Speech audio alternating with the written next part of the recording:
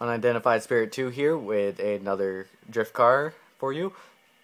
This is my Solstice Red Bull car.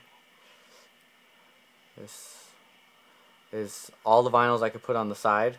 I could obviously put more on the back, but I've filled it all up on the side with that bowl and those aftermarket vinyls. In the hood, I have Red Bull, two a little bit not so great bowls, Pontiac Motorsports and Seabon.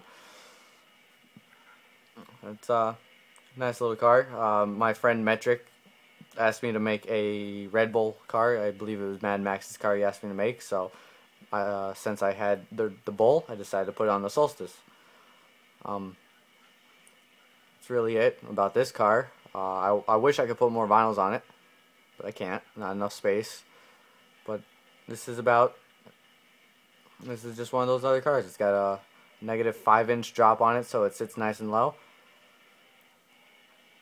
Drift mod, a little speed mod, just like all my other cars. Yes, guys, I do mod. So, for the ones who haven't noticed it yet, because it's kind of obvious. But, comment on what you guys think. Subscribe if you like it. I'll be making more.